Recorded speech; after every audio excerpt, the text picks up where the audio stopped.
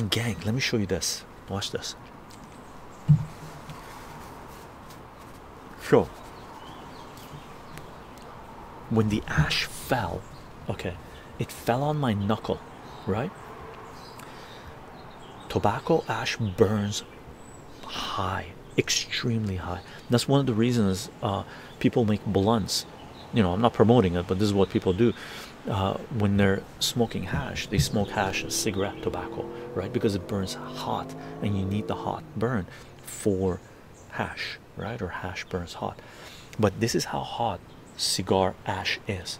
When the ash fell down, it fell on my knuckle. Check that out. That's a burn, right?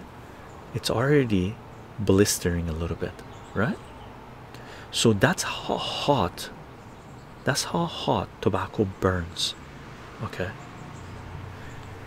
here I can wet it. Watch this. It's so better. Let's see.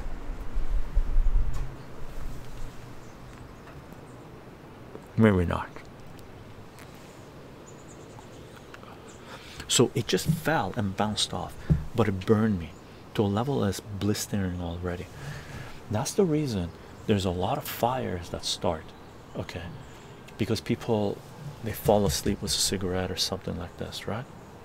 That's one of the reasons a lot of places banned smoking in apartments and whatnot, right?